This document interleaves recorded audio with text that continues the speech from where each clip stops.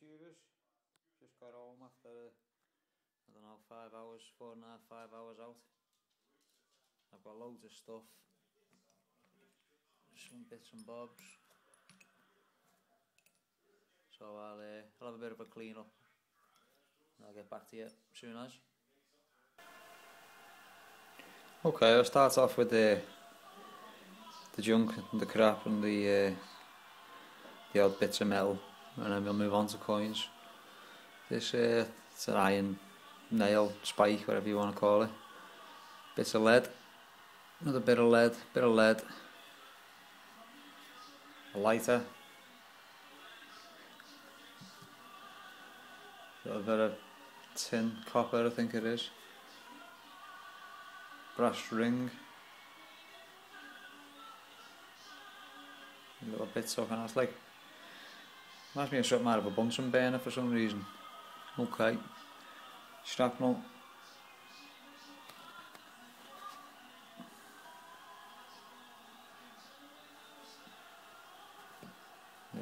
this little thing, bike valve or something. The guy that picked that up at 3 inches, got a 250. Musket ball, perfect little musket ball. Little bullets, I think that's a 2.2. A buckle.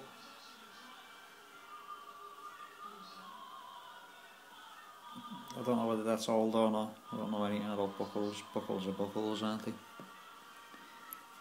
Chopped up coins. And this thing. I think this is a pocket watch winder.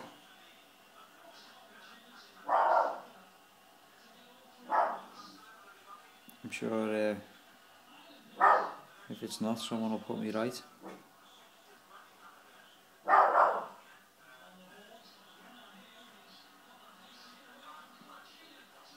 Yeah, so it's very delicate, like very thin. Okay, let's move on to coins. Okay, just before we do coins, I just want to show you this, what I found. I think it's a pendant. I don't know if you can see that on the top. I'm sure it says Maria San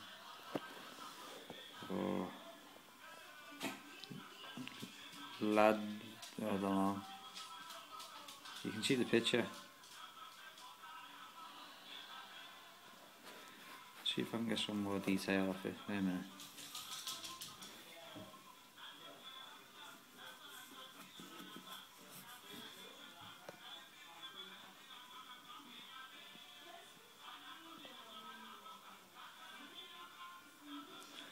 Okay, on the other side, I hope you can see this.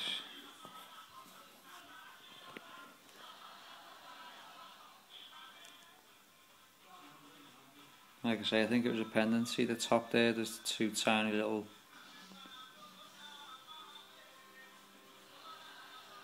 pieces there, so I think it's snapped off from there.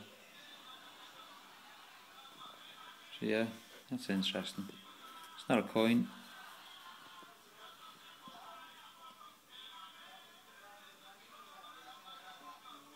I think it's a pendant of sorts. Okay, let's move on. Okay folks, back again. Here's all the coins. Let's get cracking. There's 2 10p. And these 2 10p, which were in the same hole and stuck together. See the 2 bits there, joined up.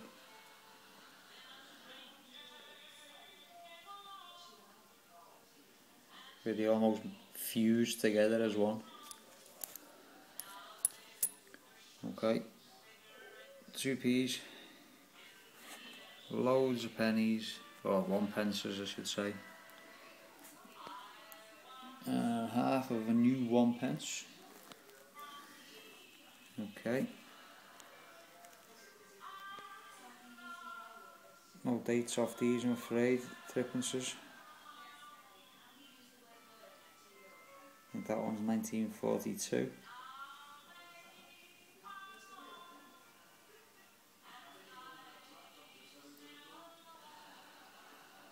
That's 1939, I can see that one. We also got these things here. I'll start with this one. I really thought it was hammered when I first got it. As you can see, it's wafer thin. But it's just got, I don't know if you can see, on the top there, it's got W stamped into it. Just below my finger there. And a number 6.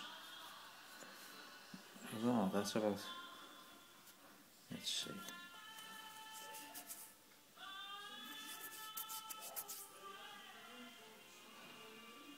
Yeah, W6. Hit with the lawnmower by the look of it. The other side's blank, nothing on the other side. Okay, and this thing, which can't get anything off at all. It's quite thick. You know, quite thick. Smaller than an 80. It's too small for a 2p or a 10p. Can't be any of them. It's really quite thick, like, you know, almost as thick as a pound coin. It's 1.5 mil, possibly. Thinner than a pound coin. But until I can clean it up a bit more, or try and clean it up, I don't know.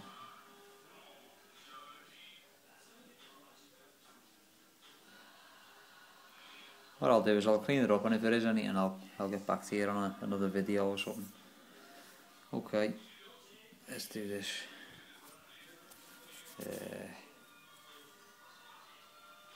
1944, what is that? Ship halfpenny.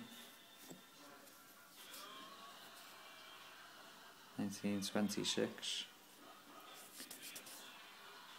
That'll be George V under there somewhere. I think that's George V as well. Yeah. No chance of getting a date off that one. These have I've only run them under the tap. 1927, George V.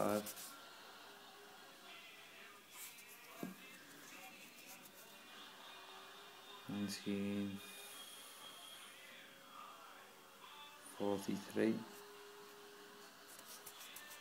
George VI.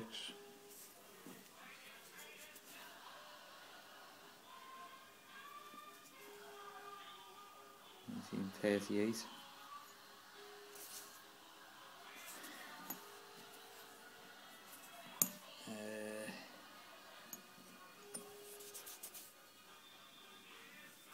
And 1939. Really messy, like really cruddy. Okay, pennies.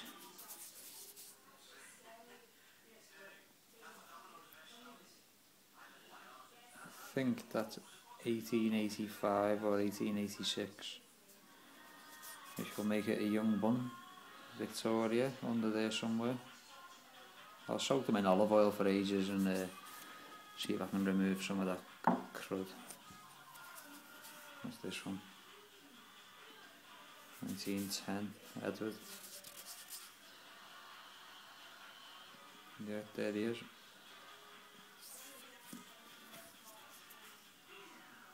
1912, George V.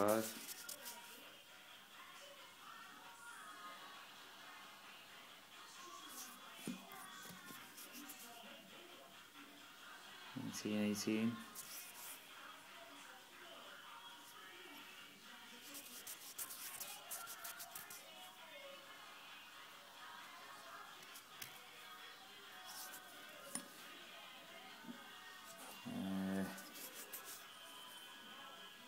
26.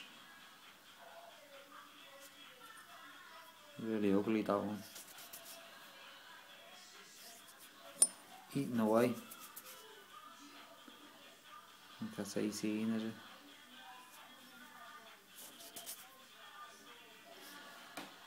They barely even look like coins, do they? There he is, look.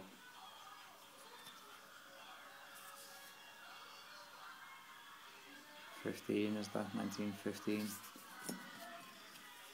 Right. 21. 20 something.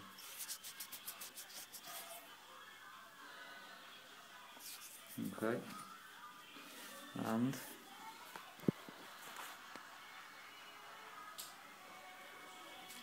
a sixpence.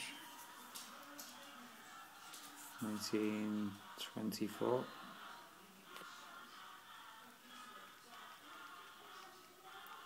So I'll put some silver on that. I might even film it. Okay. Okay, just before we go, I just want to show you this sixpence again.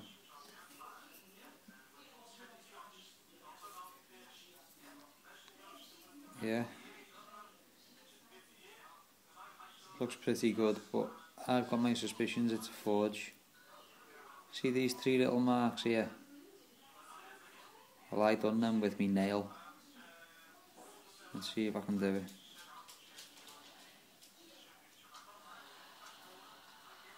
Yeah, see? See, I've just done that. So a little quick message to all you people out there who you get home and you have a little clean up and you think you've got silver, especially George V, because there's another forgery that I found a couple of weeks ago. Not so good, that one. And there's another even worse forgery that I found, but they're all George V. And I've got another one as well which I can't find at the moment. It's completely snapped in half. But all 3 of them are forgeries. Okay folks, just double check your silvers, especially your George V's. So yeah, I'll leave you with that. What a great forgery that is. How does silver paper stay so good in the ground for so long? Yeah, that's all it is, it's compressed silver paper.